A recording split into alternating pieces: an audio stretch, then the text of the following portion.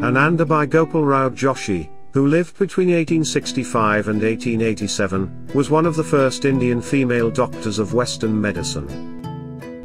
She was the first woman, from the erstwhile Bombay presidency of India, to study and graduate with a 2-year degree in Western medicine, in the United States. Originally named Yamuna, Joshi was born, raised in a Marathi Chitpavan Brahmin family.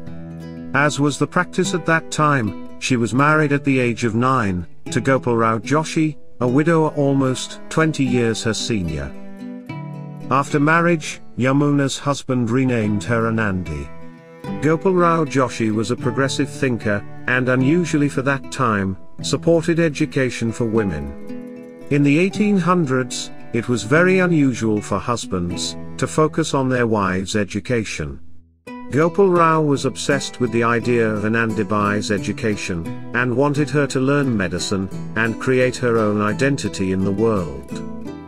Due to his efforts, Anandibai traveled to New York from Calcutta, and enrolled in the Women's Medical College of Pennsylvania, in Philadelphia, which was the second women's medical program in the world. Anandibai began her medical training at age 19. She graduated with an MD in March 1886. The topic of her thesis was obstetrics among the Aryan Hindus. The thesis utilized references from both Ayurvedic texts and American medical textbooks. On her graduation, Queen Victoria sent her a congratulatory message. In late 1886, Anandibai returned to India, receiving a grand welcome. The princely state of Kolhapur appointed her as the physician in charge of the female ward of the local Albert Edward Hospital. She died soon afterwards, but lives on in history books as a pioneer.